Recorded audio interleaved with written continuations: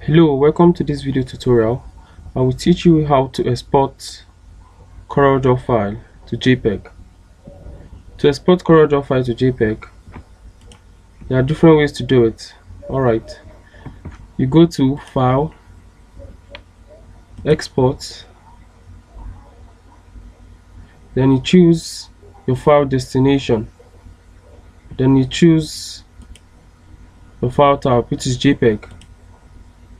Then you click on Selected Only to select only the file you choose. Then you click on Export. Then you choose, depending on how you intend your file to be, either RGB, grayscale, or say MYK. But we choose RGB, highest. Resolution should be 300 depending on what you want. Then you click OK.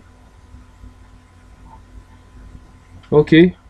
Another way to do it is the shortcut key, which is Ctrl plus E, or for Mac, Command plus E. Then you follow the same process.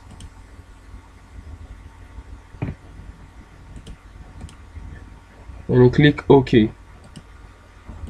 Another way to do it is to go to the standard bar here, Ctrl plus E, and you click on Export. Select a destination file, choose the file type, which is JPEG, then you click on Export. Then you click on OK.